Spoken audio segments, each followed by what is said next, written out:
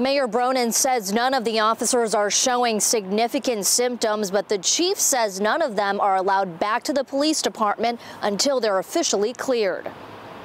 These individuals have not been in the office, have not been at work or reporting for duty for quite a while. We also know an off-duty 5th police officer came in contact with one of the infected officers prior to receiving the test results.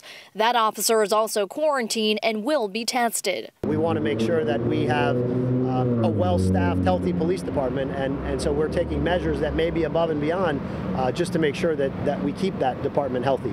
Brian Foley with the State Department of Emergency Service and Public Protection has already had talks of enacting what is called a blue plan.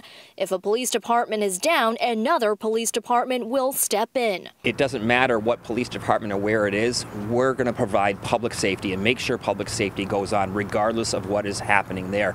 Obviously, Hartford did a decent job keeping those officers off the street and keeping them aside, and they have a deep bench as well. Also affecting Hartford starting on Friday, Mayor Bronin is limiting social gatherings to no more than 10 people.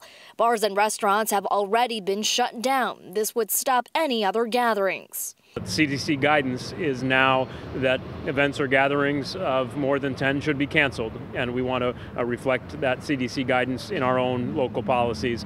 Secondly, we just really want to emphasize for folks the importance of staying away from large groups. Reverend Henry Brown, a well-known voice for taking a stand against violence in the city, says he has canceled all vigils and is conducting church services from home. What we try to do is we try to congregate from home. You know, we don't try to go out in the public or come together with more than 3 or 4 people. The Hartford Police Department is also practicing social distancing, including roll calls, and they're also cleaning their cruisers after driving them. Reporting in Hartford, Carmen Chow, Fox 61 News.